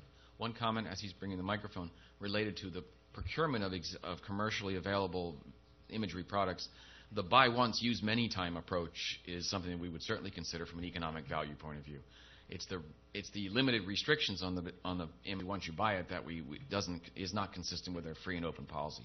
But if we can buy the same imagery and use it the way we normally do, we'd be happy to do that. But that just has to fit into our usage policy. But we'll take it any way we can get it. Okay, Darrell Williams from Global Science and Technology. I have, I guess, a two-phase question associated with cost and budget. There's been several references to the President's FY14 budget and the NASA line item, which was land imaging, but not Landsat imaging, but it was, I think, $30 million for next year. And then I think it was either in Space News or somewhere else, there was a topic that there was going to be $20 million in FY14 set aside for studies. Now, I also got Dave's last comment that there's no funding for this RFI, but some of us have been incurring quite a bit of expense, both in responding to the USGS RFI and to the Earth Venture proposals before that. So I'm just wondering, is there any chance of any funding at some point after this initial solicitation that because the quality of what you're going to get is somewhat dependent on the amount of time and effort that can be placed on it. So I'm just curious what happened with the promise of maybe $20 million being competed within the community. Will we do funded studies? Probably yes. What exactly they're going to be, I don't think we can say at this point. This RFI is open to get the maximum input, but understanding that we're not paying for it, so the quality will be what we get what you pay for to a degree.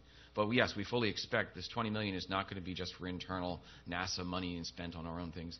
It's open to how we use it to address the question, the challenges we have, and that could very well mean some funded studies with to a broader audience.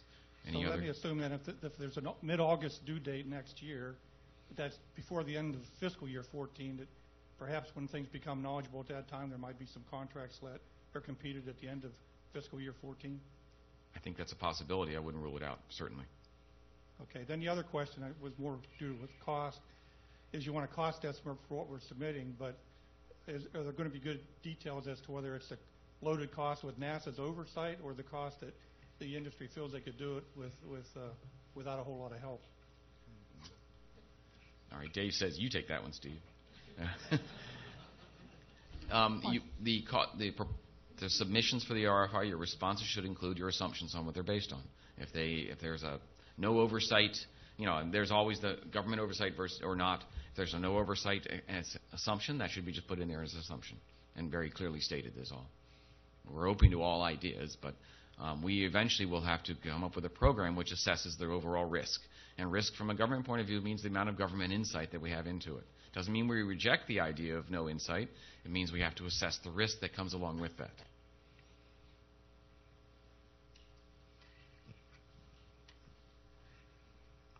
Did we get any questions from the...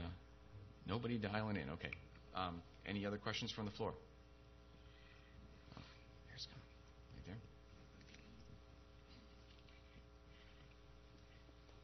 Jennifer Turner Valley of Ball Aerospace. So I'll follow up on Darrell's line of questioning. Dave, you pointed out that you wanted RFI responses that are publicly available, non-proprietary information.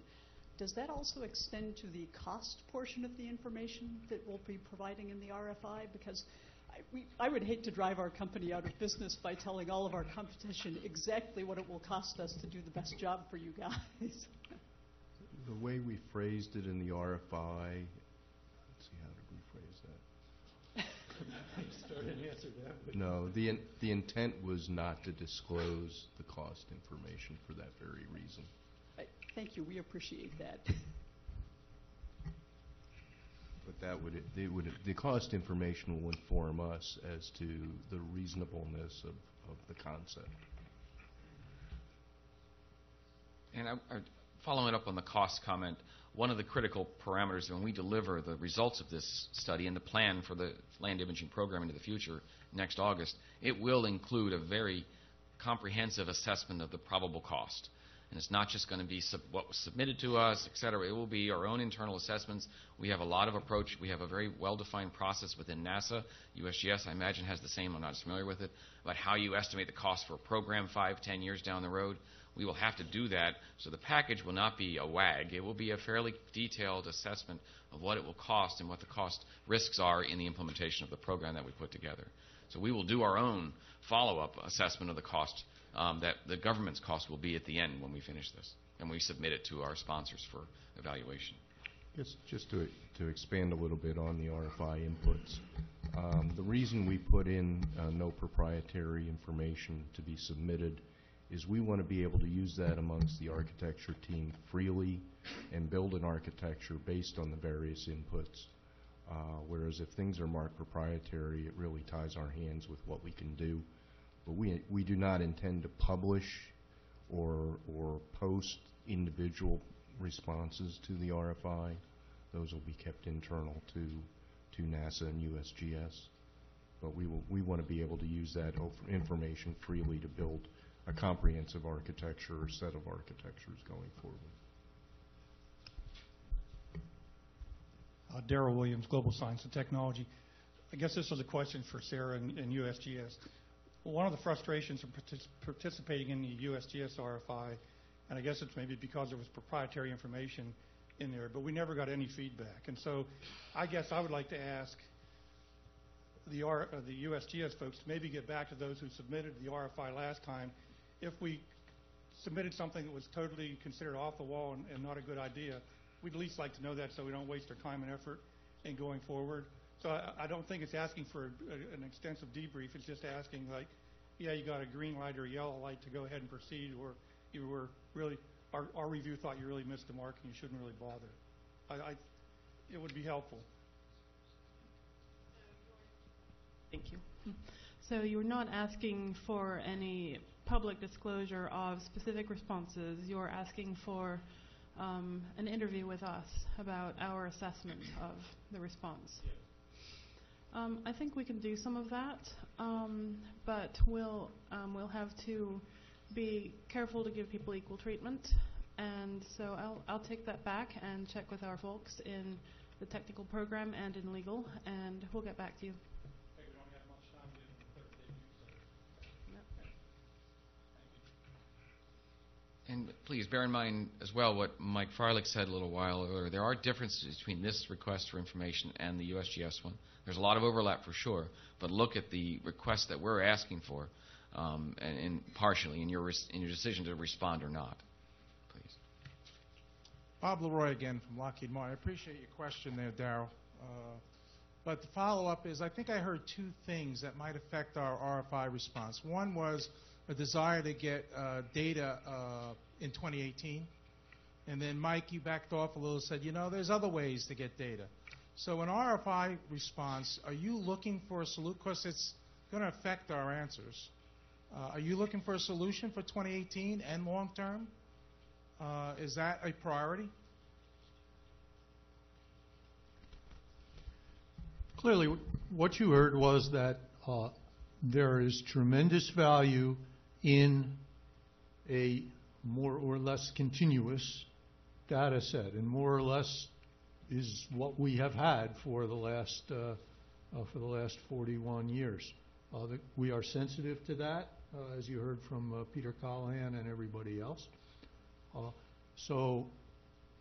the other hand, there is no dropping off the cliff in 2018 that is available, that we can see right now. Like there's a timer that's going to go off in Landsat 8 and it will stop operating or something like that. So in fact, this whole long-term system is a balancing of the various factors, one of which is continuity and gap risk. So 2018 was the year based strictly on the design lifetime of Landsat 8, as I understand it. 2018 was the year that the administration identified for us to start the 20-year clock on the study. We know that there are mitigations that are out there, so I'm a bit surprised that you say that it will be a tremendous difference in your Well, in I your mean, response. as I asked before, when you run a clock, if your study isn't done until the end of or August of 2014, it's going to take you 6 months to a year to get an acquisition out. That's 3 years to get a satellite up. If that's the response for 2018. Doesn't necessarily have to be the response. That's for what I'm 2018. asking, though. Is that what you're asking us to provide? A way of getting to 2018, or are you going to worry, the government is going to worry about other mitigation approaches? In the end, we in the government are attempting to come up with a sustained program. So if responses don't address the sort of near-term 2018 to 2021 time frame or something, we're going to have to do that for the nation. We're going to have to come up with appropriate responses and mitigations for the nation. To the extent that you have good ideas along those lines, or to the extent that you are sensitive to our need nationally for that and internationally for that, and the phasing for your idea, whatever it is sensitive to that need, then your idea will be viewed perhaps more favorably, even if it cuts in 2022, but leaves space in the 2015 to 2020 time frame. See what I mean? Yeah, I'll just add to that the 2018 time frame is quick, and that's why I said we feel that we have a few months to assess a near-term solution, and even then, it is very quick. So in practical terms, this is one of the reasons that the RFI that you'll see later today asks for partial solutions and isn't as strict as it could be. If you want to put forward a solution that isn't available January 1st, 2018, but is shortly thereafter, or something that, pending what we have in 2018, could be the right next solution, then those are welcome. We have a real near-term concern based on Landsat 7, but we understand completely that it takes time to develop good, reliable systems. So we're in a time crunch right now, and yes, we are going to continue pushing on that earlier date because, if possible, we feel that mitigates the risk of a serious data gap. But we have to be realistic here, and that's why the RFI is as loose as it is. I haven't said much, but what I'd like to say is that we'd like you to join us in thinking about the whole problem. And we expect and hope that this RFI process will illuminate the whole problem, not just the next spacecraft or the next suite of instruments. And so that's why you hear basically a lockstep viewpoint, that your knowledge from industry goes beyond just the production of the next system, but really to a comprehensive view of how the nation should address the question. So we welcome that very broad view, as well as helping us understand how we might mitigate a gap in the near term in that context of the broader view. We're asking you for a lot, but we're really confident that you're up to the challenge.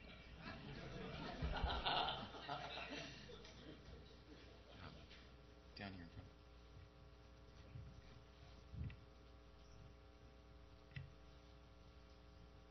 Thanks. Lars Stewart again from Draper Labs. I wanted to ask for a brief clarification about something you said, Sarah, because I think it's incredibly important for public-private partnership models. You talked about now 50% of the users are operational for Landsat data, or somewhere near that. And so to me, that means timeliness is critical. One model is government gets latent data, the paid users get the real time. But there's other models. But if operational is important, then that's not a very good model, for example. Well, that is one of the striking findings from our study last year, and we're continuing to do a much more detailed study on our users and requirements, and so I hope we can validate that with a great deal more detail, but we don't have it for you today. So what we have now is we've identified far more operational uses and real-time uses of the data than we had previously known about, and some of those are very well established. So yes, we are going to have to be very thoughtful about the business model and about which parts of the user base benefit from which business models. Wonderful. That's very good information. Thank you. In the back, question.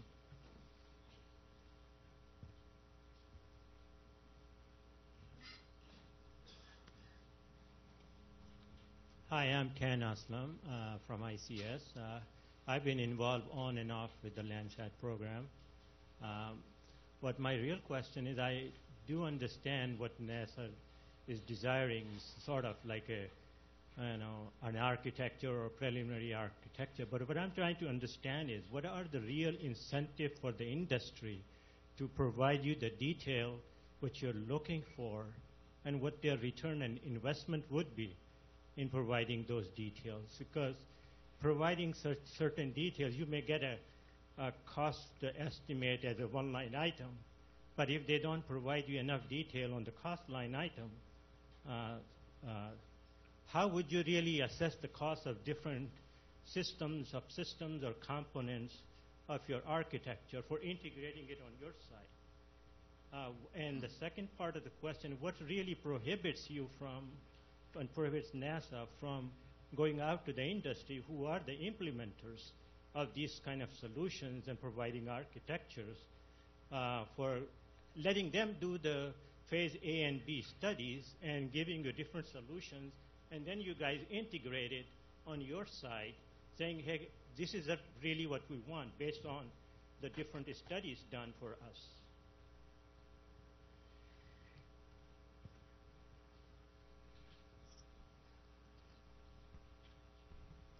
I guess the answer to the first question, what incentive is it for you to help us, is really along the lines of we have ideas of our own of what we think should go forward, but we know there are other ideas out there, and we want to make sure we don't overlook anything, and the other thing is that when we're all said and done, we will have an architecture in place incorporating the ideas that we have seen, where we feel that they are feasible and fit within the constraints that we have to work with, and meet the goals, meet the objectives we need to meet with this architecture. So if we don't have your idea, we will never assess your idea, and if it shows up in the architecture, it will just be by luck, not something that we actually had the opportunity to assess that idea. As far as one-line cost estimates, we'll be able to see through that fairly quickly. We have significant cost modeling capabilities, both at the agency, and we have ways to get that expertise as well to come in and supplement where we need it. What prohibits NASA from going out for Phase A-B studies has a lot to do with the budget that we have laid out ahead of us. In the near term, our budget ramps up to a steady state, but in the near term, it's lower. And as Sarah pointed out, we cannot wait around and do extensive amounts of studies. We need to complete this study and move on and start implementing the architecture in early 2015 timeframe.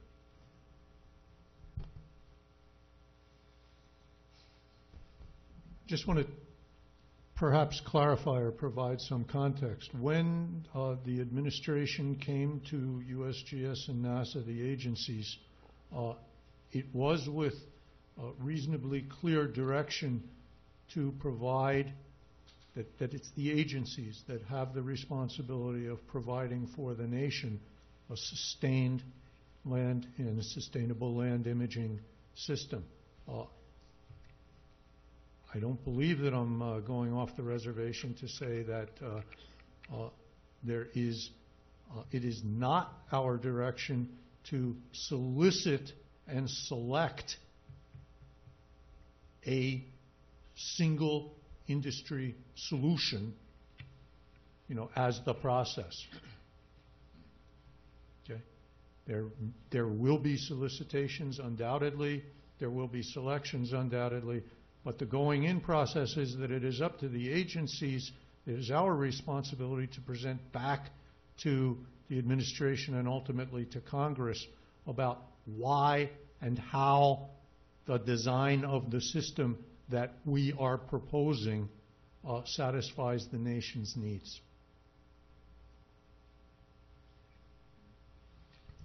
I think I'll go back to where Dave Jarrett started this tripartite response and say that from the ground system perspective, as I said earlier, we are genuinely interested in your vision of where ground systems can go. And we have questions on the table internally, as Dave described, that NASA has questions on the table internally on the space system side. We are asking ourselves, are we, as the Earth observations community, moving away from scenes and toward pixels? Whether we're moving away from bands to spectra, whether radio frequency downlinks are on their way out, we're going toward laser communications, etc. We have a lot of questions about end user data processing and where the algorithms live. We have a lot of questions on directions for the ground system and how we serve our users. So these are the kinds of ideas that we are tossing around internally about the future, and you can inform us about where you think these ideas are going and where we ought to be putting our money for future ground systems. And I think what Dave is saying is that they're in exactly the same place on the space system side. Plenty of ideas, but need more input.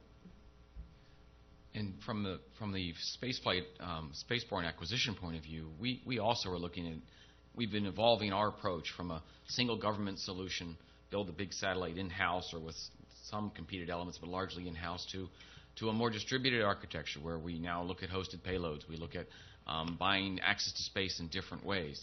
And when we think we're looking at a solution that's going to be in place 15, 20 years, 25 years down the road, we definitely think there's a wide range of possible alternate futures, from just building it the way we built it before to how we want to do it in the future. And knowing, even if I'm not going to do a new public-private partnership in 2020, knowing that I want to be ready to do it in 25 or in 30, I need to do some of the initial work in 15 and in 18 and 19 to be ready for that possible future. So I don't have the same question 10 years from now, which says I haven't done it before, so I'm not going to do it now. So I need to design a system that evolves to a different future, and I need input. We need input from the industry side that says we could provide these capabilities under a different structure if we're ready to do that in some period down the road. That gets back to the point we're looking not for a next solution, but a next generation solution for 25 years. And it will evolve over time, and we need to be able to evolve with time and not just truncated evolution where we just jump from one state to another 10 years from now.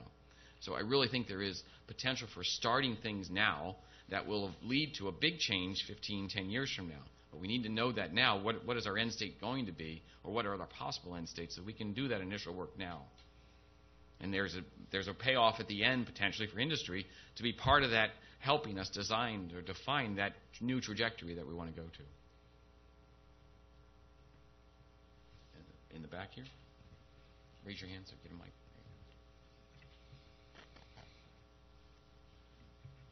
Thank you. I'm Robert Rose with the Wildlife Conservation Society. It sounds like this RFI is more for you to get input from technology partners. And I'm curious if there's going to be a point of input from end users and people who are going to be using this or the results of this on the ground. Yes, absolutely. The USGS has been studying our users and what they're using the data for several years now, and we have a requirements analysis started up. We are systematically surveying users. As I think Dave's slides showed earlier, we will be holding at least one users workshop. And yes, in short, we need exactly that kind of input, because as I said earlier, the number of applications of Landsat data has exploded, and we need input on what they are and specifically how operational these uses are. Where is the division between the research community and the operations community? What kinds of areas you use Landsat for, where you have hard requirements and where you're more on where you know what would be helpful to you in the future. We have all of those questions for users, and we have a structured elicitation that we are putting users through a fair amount of interviewing and dialogue to elicit that kind of information.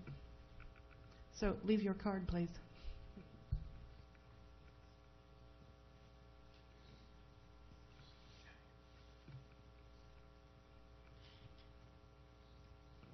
Stan Schneider's still retired. So I guess I could wait till 4:30 to find out, but are you going to reference in the RFI the recent NRC report, and how should responders treat it? It looks like it kind of parallels your presentation today. It very clearly parallels what our thought process has been over the last, where are we? Last 6 months or so. The intent is to post it on the website, but we have been having difficulty actually getting a copy of a digital copy of that report. And we go online and you say you can purchase it, but we intend to find a way to be able to post that, I guess. But we'll leave that up to Sarah to figure out how to get the report they sanctioned. You only had to ask.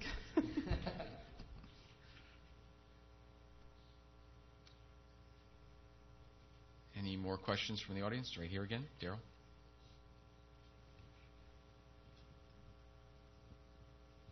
Daryl Williams, Global Science and Technology. I don't know if this is as much of a question, but I'll provide some information that'll up the ante or the anxiety level a little bit. Going back to the user comment back here, Sam Goward, University of Maryland, and I are just wrapping up a detailed 10-year study of daily cloud cover using MODIS data from the East Coast all the way out through the Indiana Corn Belt. And the statistics kind of come out like this. With a 16-day repeat visit, which we have with one Landsat, you can pretty much assure yourself of being able to cobble together one cloud-free image of an area per year. If you have two satellites in orbit with an 8-day repeat, you can roughly put together a seasonal component. If you want to do a monthly cloud-free mosaic of a given area, you need 4-day coverage.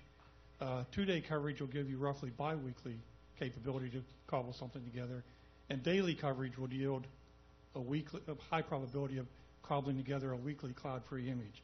And I know that's what the ag community wants. So I know we've been so concentrated on the fact that admission's $1 billion, we can only get one at a time, but we need to come up with some innovative solutions, because to really answer the mail, you really need to get a MODIS-like capability, but at Landsat resolution. So that's the challenge, and to do it within the budgets. The statistics back it up.